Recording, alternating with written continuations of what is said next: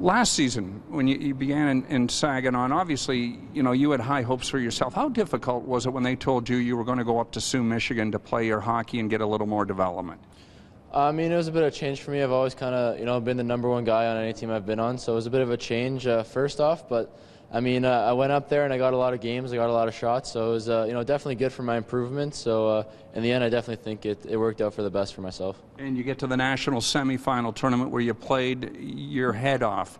Take us back to the game against Wellington that went to quadruple overtime. I know you didn't win it, but it might have been the best game you ever played. Yeah, that was definitely a nuts game. I mean, I had a lot of shots. I had like 90-something shots throughout the 7 periods that we played. So it was a fun game to be in. I mean, our team played really well, and it was too bad we didn't come out on top of that game. But it was definitely a fun tournament and a fun game to play in. And it allowed you the foundation and develop what you needed this year to come around and take over the top job. But it was a work in progress in Saginaw this year, wasn't it? Yeah, for sure. I mean, first off, it was me and Galansky, fighting for the #1 spot. And, I was fortunate enough to get a lot of games when he was there. And, I mean, halfway through the year, we brought in a new coach, and we brought in another goalie, Clint Windsor. And, we had to battle for the #1 spot again. And, again, I was fortunate to, to win that battle and have a lot of games down the stretch and through the playoffs. That other coach is a seasoned guy in Greg Gilbert. Just what did he mean to the hockey club? Because it seemed all of a sudden you went from the basement up into a contending club.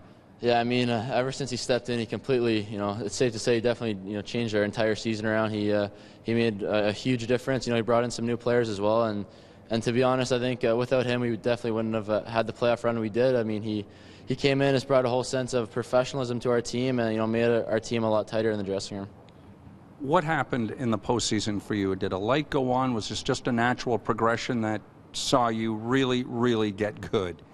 I mean, for me personally, nothing changed. I just, kept doing the same thing before every game, same preparation, and I don't know, Gilbo kind of leaned on me with about a month left in the season, and that kind of gave me a little bit of confidence and gave me the ability to play the way I did in the playoffs. Your mom might be your biggest fan, and she said that Game 5 in London and the 46 saves, even though you lost it in overtime, it might have been the best game you ever played. Yeah, I'd probably have to agree with that. I mean, she reminds me a little bit of Holtby's mom up in the stands, going crazy during the games. But, yeah, that game in London, it was a good game. It was too bad we didn't come out on top on that one. But, I played probably one of my better games of the year, and our team played pretty well in front of me. So it was definitely a good hockey game, but one I would have liked to, come out on top on. Jake, you've got so much God-given skill, but you've got a couple of goalie coaches. Tell me about the balance and what you take from both those guys.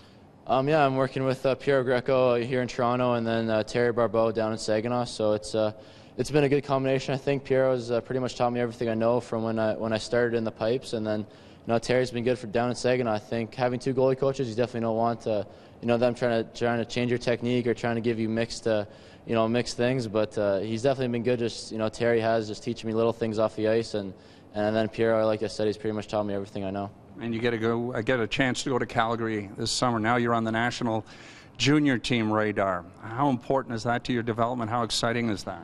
Yeah, it was definitely exciting. I mean, when I got the invitation, I was definitely excited to take part in that camp, and yeah, I'm definitely just looking forward to kind of get my feet wet in the Hockey Canada camp. Have you talked to the Leafs yet in the interview department? Yeah, I talked to them yesterday, actually. How'd that go? It was good. Yeah, it was nice to meet everybody from the Leafs, and yeah, definitely a good group of guys. And you get a chance to show off a little bit for them next week. You looking forward to that? Yeah, I'm going down there on Sunday to Mascot Center to meet with the guys again, and probably I think go through some fitness testing. So I'm excited to meet the guys and talk to everybody in the Leafs organization, and it'll definitely be a good opportunity.